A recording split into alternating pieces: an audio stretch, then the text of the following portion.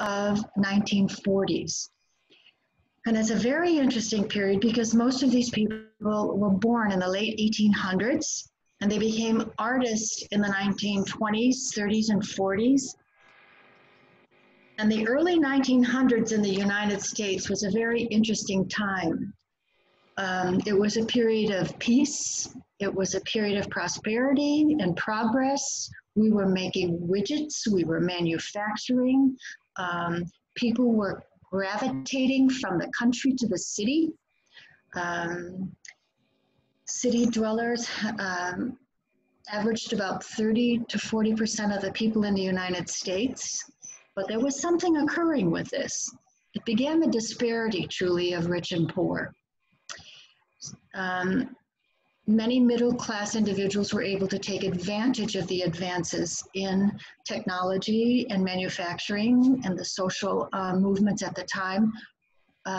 Rural people who came in and minorities ended up as the workers.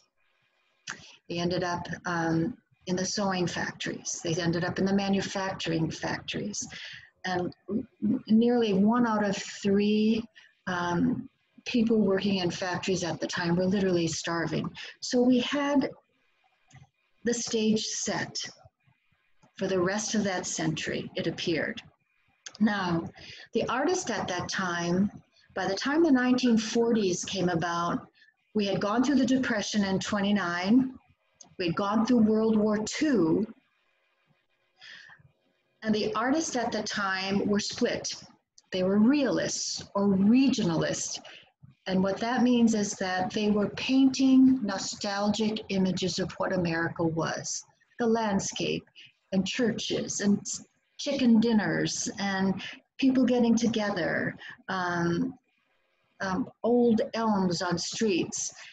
But there was a movement that was coming together at the same time. The younger artists were saying, no, abstract is the way we should be going.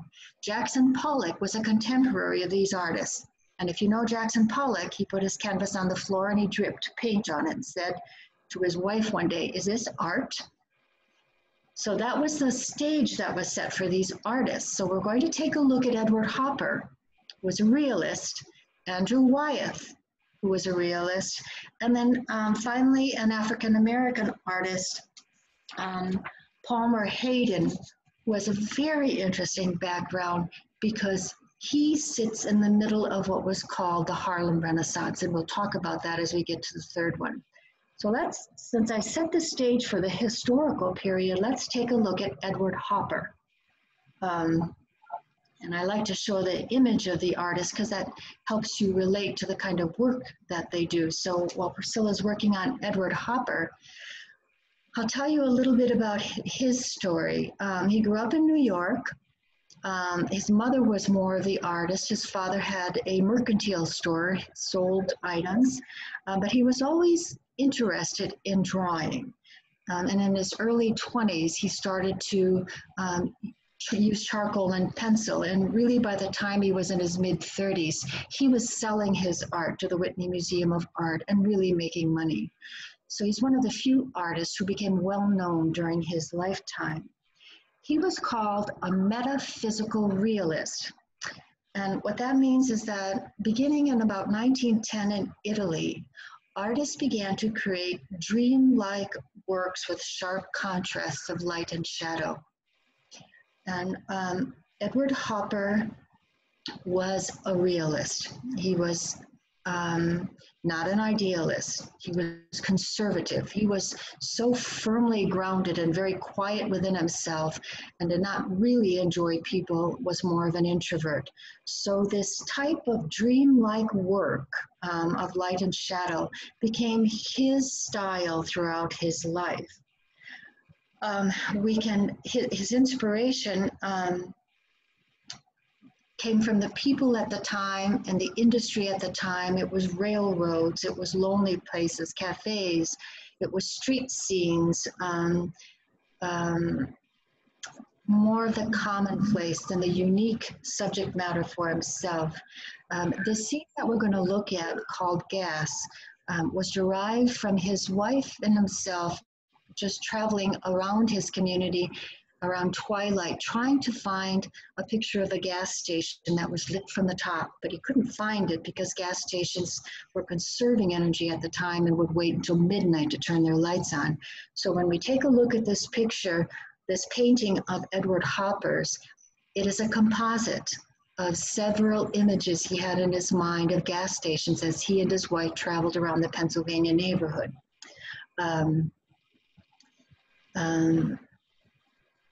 If we can take a look at the painting now, and it's one of the two famous paintings of Edward Hopper's, the others is called Nighthawks, but this one with gas is a very interesting and unique painting, and I'm curious to know, as we put this up on the screen, where your eye first goes as you look at this painting.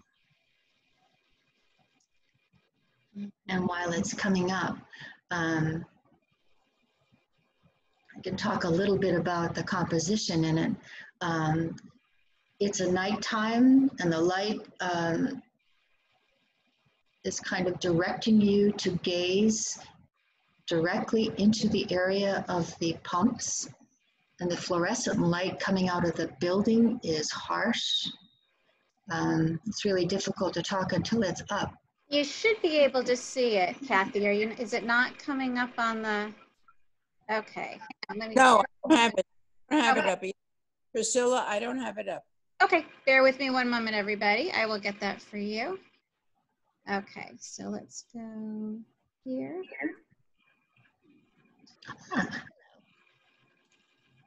All right, how about that? Can you see it now? Yeah. There we go. Okay, sorry about that. So before we begin talking about it, just run your eyes over this painting. And what's the focal point for you? Any thoughts? Fire. Looks like fire in back of him. The bushes look like fire. Fire? In back of the man standing at the gas, along there, the red looks like fire to me. Oh, it looks like fire to you. Interesting. Mm-hmm. Me, the red, the color red. The color red. Orange, more orange than red. Mm-hmm. It's nighttime. The light directs the gaze, kind of permeating the moment, throwing a part of the painting in relief. The light from the building points directly to the gas station pumps. The lone attendant is at dusk. It kind of creates a sense of drama. And for Hopper,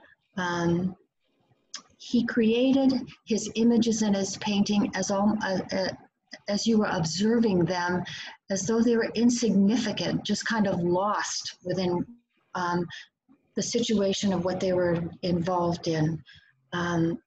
You're right, the red color, the pumps stand out, while the background trees almost appear impenetrable. The light is the main character of Hopper's paintings.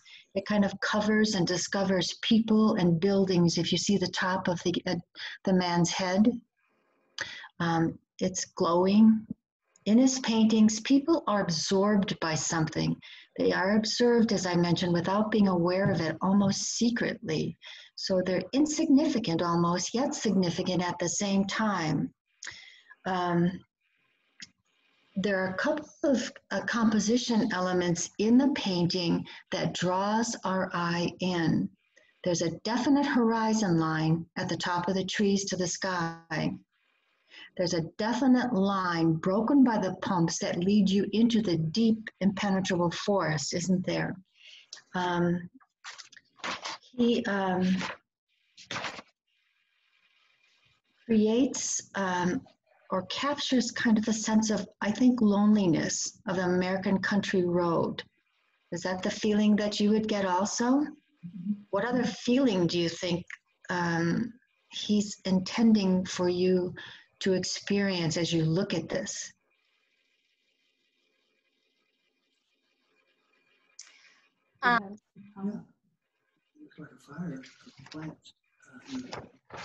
It kind of strikes me as going into the unknown from there, Kathy. Just being where you don't know where it's going. You don't know where it's going, kind of solitude late at night. He captures loneliness. The highway apparently ends here, disappearing into the woods, and the edge of the woods rises like a big dark wall without any kind of individual tree being readily visible. And I would say, and it's often said, that this gas station appears as the last outpost, kind of the realm where human meets nature. Do you get that feeling too? As though the last car passed a long time ago? And Absolutely. Hooper's paintings often represent a borderline between day and night, between civilization and nature. He captures that with light. And isolation and loneliness is really a theme in Hopper's painting. That's kind of the backbone of his art. And one of the things as you look at this painting, it's kind of almost painful to look at. The eye shifts to the ribbon of the road leading out of the picture to the right. But then you come up around the building and you immediately want to leave around that building, following the light in front of the building to escape. So you're moved around this painting, but there's a portal out, and it's at the side of the building. Do you remember these gas pumps? Do you, Susan? Absolutely, absolutely. And you would go for miles and miles and miles. Beautiful countryside, farms, and then all of a sudden, boom, there was one of these. And one of these. Just one, and they always looked like they were abandoned, but they, and now they are, but they would have like one attendant there, and they always pumped your gas. You didn't pump it. Right. Yeah, very much like I have seen, and it just captures it beautifully. It does. And do you recognize that red flying horse? Yeah. Yes. Flying A, yeah. What kind of gas is that? Mobile. Isn't it? Little advertisement art. That's right. That's right. Asked about his paintings, though. Hopper is quoted as saying, "They talk about me. The picture's my inner, an immense floating ocean, a self-portrait in search of myself. All the answers are on the canvas. Something doesn't come out of nothing. I'm after me." And again, what happened is he was a fairly quiet man. He and his wife would sit on a couch in a living room, and he would stare out the window and she would stare out the ocean, and they wouldn't really talk, but they had a kind of communion with one another. He was a very introspective man, just caught up in the social times, struck by how isolated people felt in the midst of all this progress. And he tried to capture this feeling of people sitting alone, being alone amidst a crowd. His paintings are full of loneliness, as you mentioned, solitude, and believe it or not, there's anxiety in it. It's unrestful. Wow. There's a contradiction. The observer we're kind of forced to exit the safety zone as he points us out of the picture and leads us away. I don't know if you want to go down that road. Well, you certainly don't want to stay there. That's right. That's right. Hopper is really well known internationally, and he's really loved within the artists in America, and I think because he has a very unique style. He avoided the contemporary push to experiment with cubism and to experiment with abstract. And there are a few artists we have who captured the feeling of the time. They were social artists. They were realists, and we soon lost many of the realists to abstract expressionism by the time the mid-50s came. The artists just simply wanted to reflect what was inside of them versus what they saw. So Edward Hopper is kind of one of the quintessential realist painters of the 1900s in America. And the next one we look at, Andrew Wyeth, is his contemporary. Now this painting is done in 1948, Christina's World, and I know you know this. Priscilla mentioned she used to have a copy of this in the dorm room, and many kids, we all had copies of Christina's World. When we take a look at Andrew Wyeth, his father was an illustrator and illustrated many well-known books at the time. He was a perfectionist. He had 5 children, and he guided all of his children in terms of what their potential was and what they expressed, and they all expressed an interest in art. So Andrew Wyeth has a sister who's a painter and a brother who's a painter, a son who's a painter. They all worked within his father's studio. Very early, Andrew Wyeth became a quite accomplished illustrator and would illustrate for his father, and his father's name would be on the illustrations. He is classified as a realist painter, in sharp contrast to the other painters at the time. His favorite subjects were the land and the people around him, both in his hometown of Chadsworth, Pennsylvania, and then where they had a summer home in Cushing, Maine. And virtually all of the hundreds of paintings that Wyeth did are from those 2 areas. Now, Excuse me, I'm looking at Hopper's face on my screen. Let me do this, Francis. It's the bottom picture is Wyeth. There's 2 pictures in the bottom one. I see. Okay. Oh, thank you. You're welcome. yes. Wyeth's painting changed in about 1945, and again, Christina's World is painted in 1948. Wyeth was a great student of his father, as well as had a great relationship with his father. And his father and 3-year-old nephew were caught on a train track and killed in 1945. And it was at that time, if you look at the paintings before and after, that you'll see that Andrew Wyeth's tone became muted, earth tone, brown, much more subdued. It was quite a tragic experience for him and changed his life. Now, this woman is Christina Olson. And it happened in Wyeth's youth, while visiting in Cushing, Maine, that he knocked on a fellow artist's door and met the daughter of the artist, who became Betsy Wyeth. And Betsy Wyeth took Andrew Wyeth around the Maine area and introduced him to her friend, Christina Olson, and her brother, who lived in this farmhouse, 18th century farmhouse. So they all became great friends, and it would be a 30-year friendship that Andrew Wyeth had with Christina Olson and her brother, to the point where he's buried in the same cemetery with them per his request. So many, many paintings of Andrew Wyeth's involve Christina Olson. The Olson family home is on the National Registry for Historic Places in Maine. This painting in 1948 was purchased by the Museum of Modern Art almost when it was finished, almost a month after it was finished, for $1,800. Was immediately put in the museum, so it didn't have the kind of notoriety or exposure because it was purchased so soon once it was created.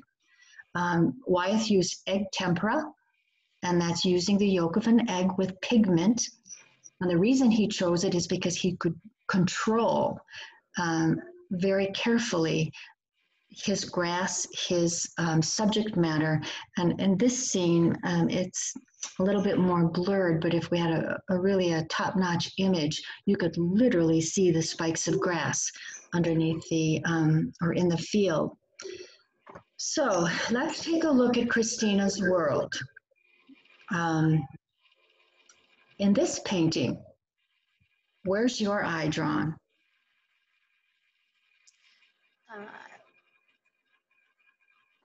Mine goes right to Christina, I think, initially. To the scene? Well, to Christina herself, and then drawn to the farmhouse where she's looking, I think. Mm-hmm. I agree. Is that right? I went I to see the farmhouse. farmhouse first. Yeah, me too. So what we have is a treeless field up to the barn. He uses angles and his mastery of light to help us. Do you see the triangles in this painting? Where are the triangles? Well, maybe that patch of shorter grass comes to a point. It doesn't really look like a triangle though. The roofs, actually the roofs of the houses, the buildings are definitely And triangles. the house and the small outhouse along the base forms a big triangle, all three of them. Mhm. And of course the shed does. But there's also a patch of grass under Christina that takes us up to the buildings. And there are actually three models here. The figure's wasted limbs and pink dress belong to Christina, who was 50, and Andrew Wyeth made hundreds of sketches of her hands and her legs and the contour of her body before he painted this. And the youthful head and torso is Betsy Wyeth, his wife, who modeled, and she's in her 20s. So you have the bottom half, Christina Olson in her 50s, and the upper half, Betsy Wyeth, his wife. And probably the most famous would be the home in many ways, which was preserved and really built in the 1700s. The composition is asymmetrical but balanced. Now, what does that mean? Yeah, it's off. It's off, but it's balanced. The line of Christina's body points you directly up to that home and anchors her.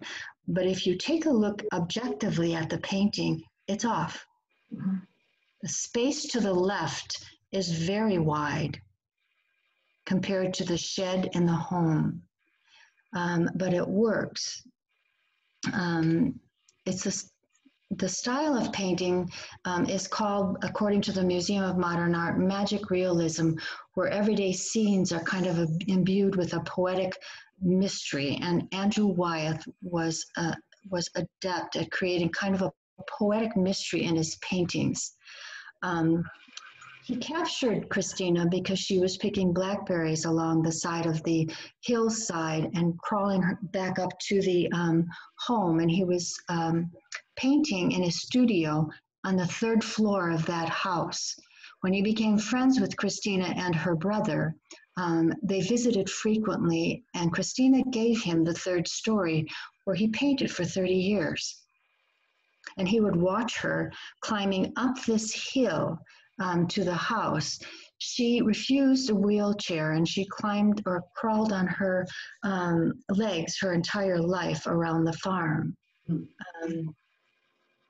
Wow. Oh my goodness. Oh. When you take a look at this, knowing that she's crawling to the farmhouse, you can appreciate why Wyeth used a low angle on the scene and painted the grass to look like an endless sea, creating an effect of distance between Christina and the house. Okay. You see that? Mm-hmm. It just goes on forever. That's masterful to create this sense of perspective. You are her eyes. If we were to look at this painting in real life, the detail in the grass is incredibly clear and helps give this illusion of depth as he works with his color. Individual hairs and blades of grass are kind of painstakingly highlighted. And again, it is a perfectly asymmetrical, balanced painting, which is hard to do. And the wagon wheels lines in that in that hillside take you right up to the house also. The fence line around the house draws your eye in. Wyeth said he was painting a person who was horrifically crippled, but that he wanted to make sure that this was not a painting specifically about a crippled person, that it was a painting about, in a way, about aspiration, because he greatly admired Christina for her ability to not let her handicap, which was some kind of muscular disease, not let her handicap prevent her from living her life to the fullest. He said, it's a shock for me to go through and see all those years of my life painting. When I made these paintings, I was lost in trying to capture moments and emotions that were taking place. And it is a very difficult thing for an artist to look back at his work if it's personal. It touches all of these emotions. And really, when Wyeth was finished painting Christina's world, he took it to his home and put it above his couch and looked at his wife and said, this is a flat tire. He just couldn't see, he couldn't step back and see the value in what it was about.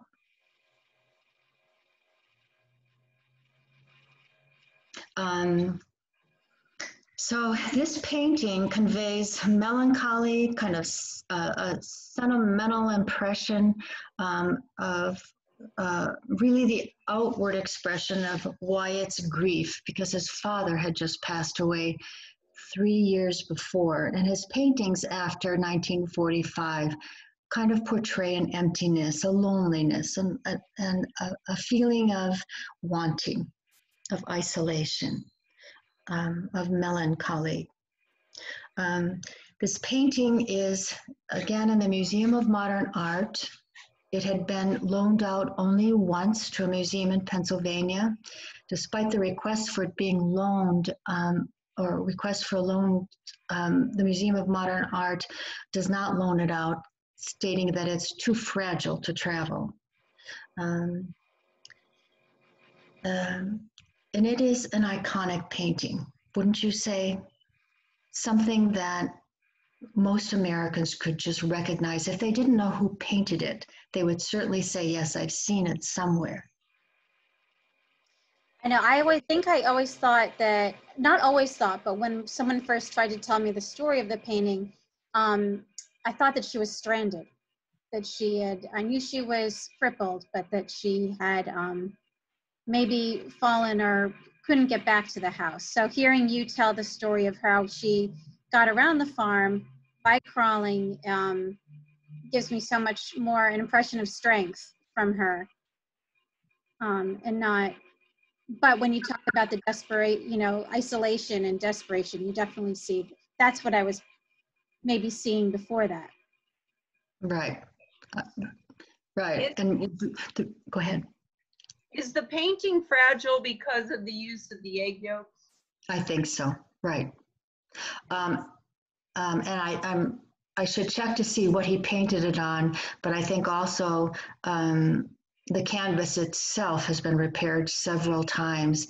So with light, with the air, most of these paintings rotate within museums where they're kept in an environment that's controlled and then brought out and then returned and then brought out. But we know quite a bit about this painting because it's the policy of the Museum of Modern Art to send a questionnaire to living artists of the paintings and of the art they acquire. So Andrew Wyeth shared quite a bit about what this painting was about, simply because he was a living artist at the time that MoMA acquired it.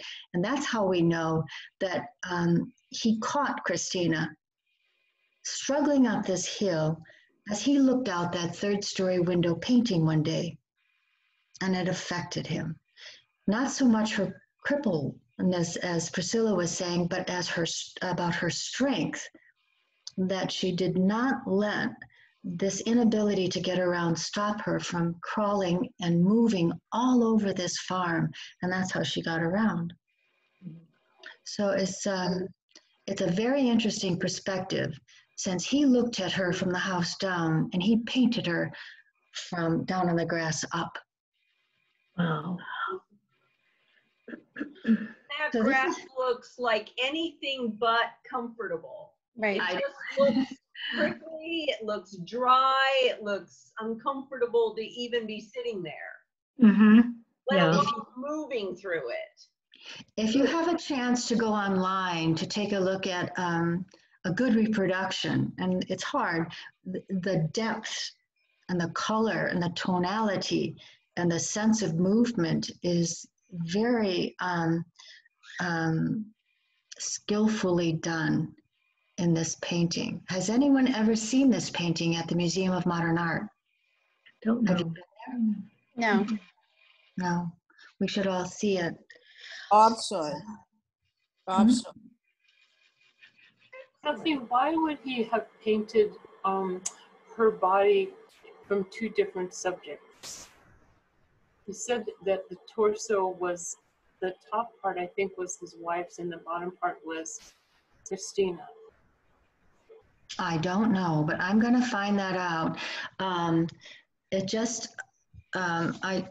most of the information available just indicates that there were really two models, that Christina Olsen's hips and legs were the bottom part, and that his wife modeled for him the top part. And it could, I'll check, but it could very well be that in capturing this twisted torso, he really did need a model to be able to bend and twist to capture that movement. But you know, Judy, that's a really good question. Let's see if we can find out, why did he choose to have two models for Christina's world?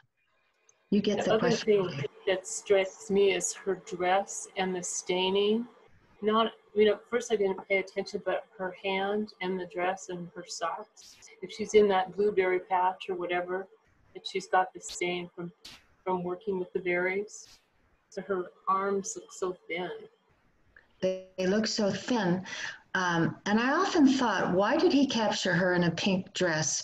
If she crawls along the ground, did you wonder that? Yeah, I'm thinking that why is she, I guess a dress would be right for that era. Right. Shouldn't be in pants, but you'd think that would be a dark color rather than a light color, especially for berry picking. Right.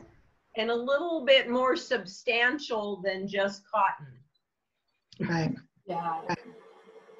But it's a very moving painting. You just empathize with what this woman is going through and how isolated she feels, and you want someone to come help her. But that is not Christina Olsen. She was a very strong-willed woman and lived alone with her brother in that home throughout her entire life. And she would cook, and she'd move around the kitchen and around her home, crawling. Wow. Yeah, that's something. Well, let's move on to the third and final of our artists for this session. And it's a Black artist, an African-American artist named Palmer Hayden. And our period now is about 1918 to the mid-1930s. A great migration took place after the Emancipation Proclamation at the end of the 1800s of the African American to Chicago, to New York area, out of the oppressive South to the more accepting North. And that's when Harlem started, in the early 1920s and 30s.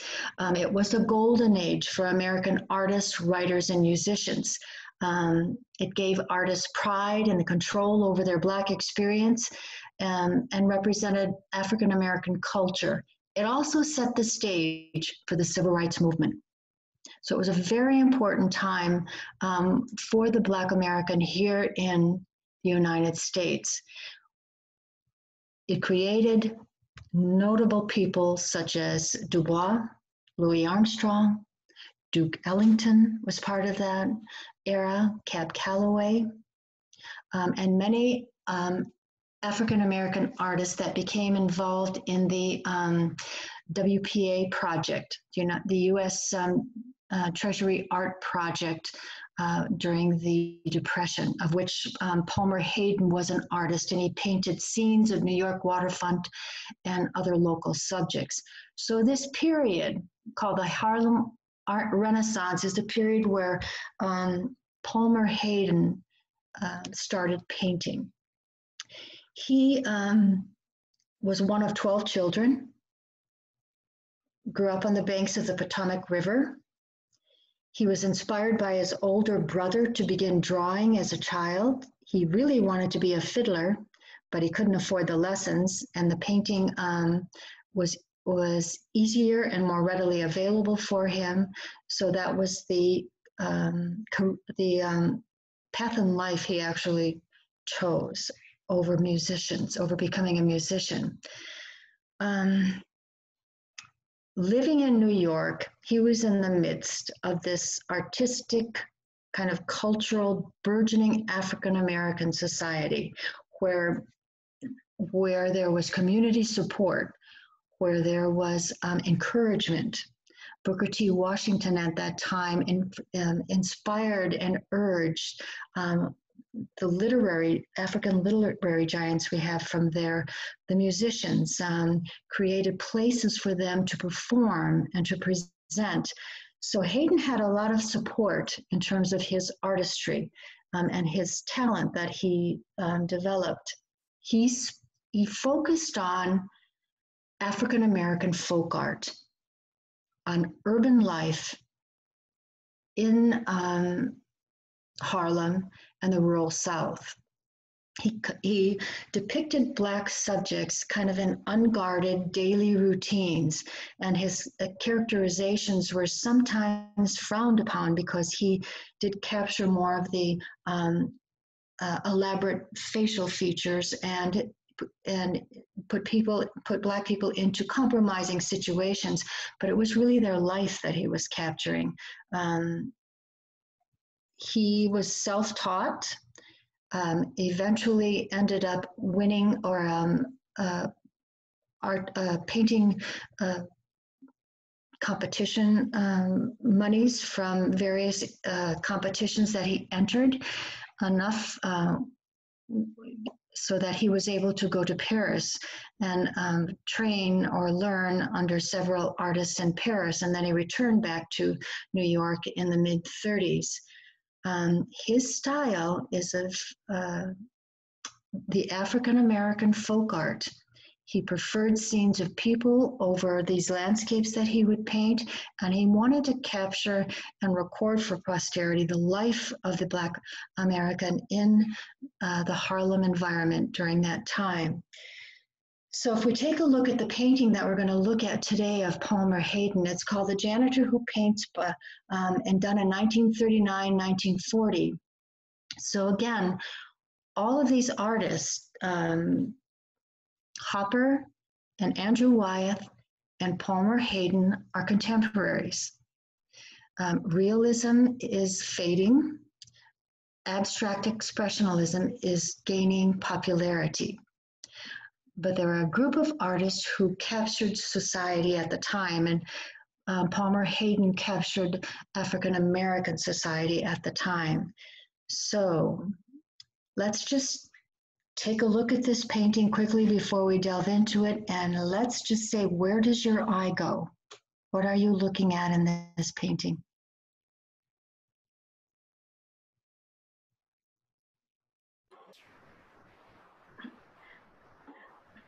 I went right to the baby's eyes because they look so strange. Mm-hmm. Now, the soft background light shines through, and the mother and child is a classic composition from classic art. The Madonna and Child, that's purposely done by Palmer Hayden, because at the time he was a janitor supporting himself in his art and referred to as a janitor, not an artist. Mm-hmm. So inside this painting, there's some symbolism where he is saying, I can be called an artist, not a janitor. He uses the composition of his wife and child in the typical Madonna and Child position, essentially saying, I understand classic art. Also in the back of him are his janitorial tools that allow him to work, paint. And the pail. And the pail. Brushes share the space with a bed and a nightstand. It's a very small space, but you get the feeling it's cozy. The clock alludes to the workman's schedule. It's very big, isn't it? Yes, that's what drew my eye first, was the clock. He incorporated the beret on his head. Oh, I haven't seen that. And the subject of mother and child reinforces this sense of artistic identity. One of the characteristics of folk art that's very much Palmer Hayden's is the oversized hands and the intense cartoon-like expressions. And he treats the space, he treats the items with relatively flat areas of color. For example, the pant leg and the legs of his wife and the back of the cat. They're simplified forms of American folk art. And he really developed this style in his youth and carried it throughout his life, despite the fact that his paintings look quite different after his experience in Paris, where he developed skill and capacity and understanding about composition and how to render different tonalities in art. In many ways, the composition here, which is prior to his training in Paris, does show perspective. He is in the foreground, the woman and the child are in the background, and then you have the bed which recedes further. He is using darker colors in the foreground, which brings the picture forward, and then has muted tones way in the background by the bed, which helps the picture recede into the background.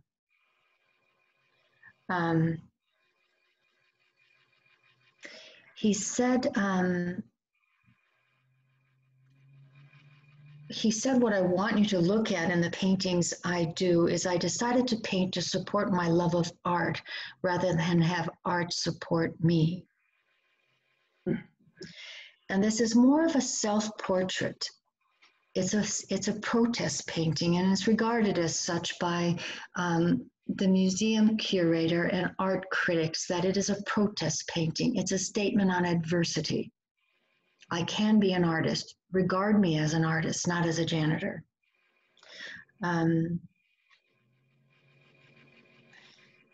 He wanted to be regarded as a professional artist rather than someone who painted his family and neighbors and the community in his spare time. But he was forced to support himself through becoming a janitor and other jobs to be able to paint and to support his family. He had taken odd jobs, including house cleaning and work in factory and janitor jobs, and he really didn't become a well-known artist until later in his lifetime. Any thoughts about this painting based on that kind of description of this being American folk art for the time, for the African American? Now remember, his contemporary is Wyeth, it's Edward Hopper, but this is in Harlem. Well, the flatness of it, how you mentioned the folk art aspect, it does remind you of those colonial paintings where the characters are so flat and their expressions are so stiff. And the big eyes. And you definitely get that. So is he maybe trying to draw that parallel between you know, being early Americans and being, you know, not necessarily pioneers, but being original. Mhm. Those So baby, go ahead. those baby eyes, me.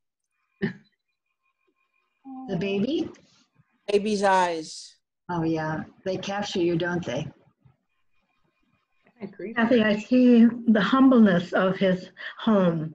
You know, the bare light bulbs, the pipes from the ceiling, the clock, you know, the bare wood floors, and everything does seem cozy, but it also seems very cramped. And you know, it really does speak about how they lived, and you know, it's very touching. That's very good. I'm touched with their dress, like how he's wearing a tie and she's pretty dressed up with her heels on and all of that. Her fingernails are polished, and so I thought that it's interesting. And that first picture that Priscilla showed, I guess that was him painting at the waterfront. He was dressed in a suit or a sports coat or something. And would that be how artists would naturally dress during that time? I think so. You don't think so, Susan? Well, I don't think if they were painting at home, but I know my grandfather at that time never went to, and they lived in Pennsylvania, and the summers were very humid and no air conditioning, and he always wore a three-piece suit and a starched collar. He never was without it. And my dad, even in the 40s and 50s, he would not go to the table except in a buttoned up white shirt. He would take his jacket off, but that was his only concession. So men did dress uncomfortably. Well, if you remember, if this is a protest painting, visual artists, not just Palmer Hayden, at this time during the Harlem Renaissance, like dramatists, like musicians, attempted to win control over their representation of their people from white caricature had. Right. While developing their own image. So when you look at this, and he's in a suit and tie, he's essentially saying, I have value. I'm an artist. And he's wearing the beret, which is very French, which is very, like, I brought that back with me. Mm-hmm. Yes. The figures to me look like cutouts. There seems to be a delineation around the images that make them like really not part of that scene, that they are just placed there. Interesting. Because I don't see shadows from light. I see shadows, but those pieces could just be removed and still be, but there's a line around all of the image, and it looks like it's just pasted on there. It's not, but that's just the image that I get.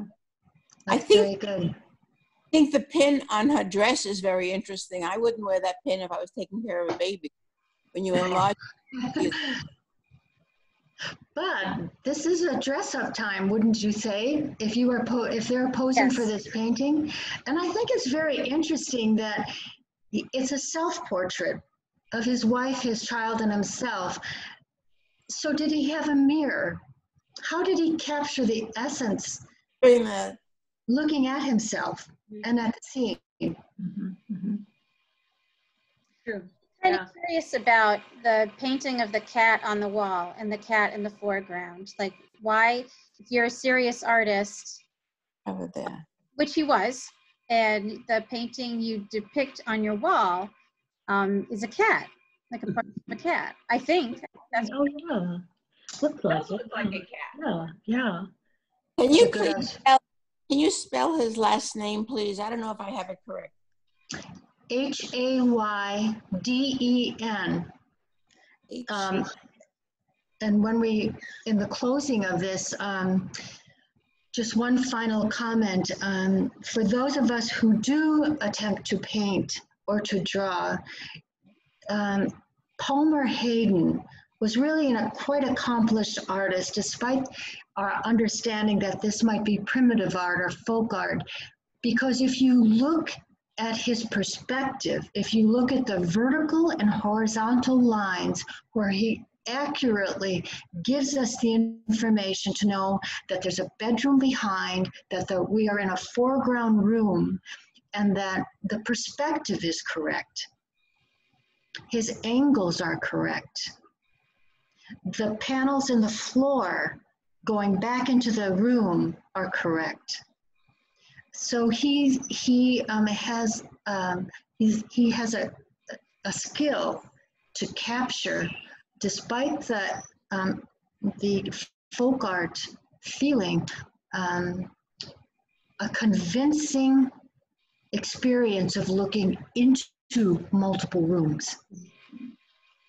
Now, one of the things you might do, and I mentioned this to Priscilla, in 1944, for 10 years, Palmer Hayden painted a series of 12 paintings called The Ballad of John Henry. It's a series of paintings depicting scenes from the life of this legendary African-American folk hero, John Henry with the hammer in his hand, from a child, an infant in his mother's arms, all the way to where he lay dying in this work area with a hammer in his hand. The series of 12 paintings is at the Museum of African American Art in Los Angeles. And you can go online and just look up Museum of African American Art, Los Angeles, and just page through those 12 paintings of Palmer Hayden that he painted towards the end of his life, because he has taken this primitive folk art and told the story of this African-American hero in just a beautiful rendition of the life cycle. So it's a very good kind of gallery walk or museum walk of the Palmer Hayden's paintings. But this one, The Janitor Who Paints, was a protest piece stating, I'm good, I'm an artist. I might support myself as a janitor, but he certainly created a place for himself during the Harlem Renaissance as a painter of prestige throughout his entire life. So that really concludes the 3 paintings for today. Do you have any thoughts? No? Well, let me unmute everybody. There we go. What's really interesting, I mean, it's all interesting, but I think the difference in perspective between Edward Hopper and Andrew Wyeth, who were sort of out in the countryside and depicting that isolation and ruralness, and then Palmer Hayden, who's very urban, just giving you a whole different point of view. And Whole different. Coming from different places, but at the same time.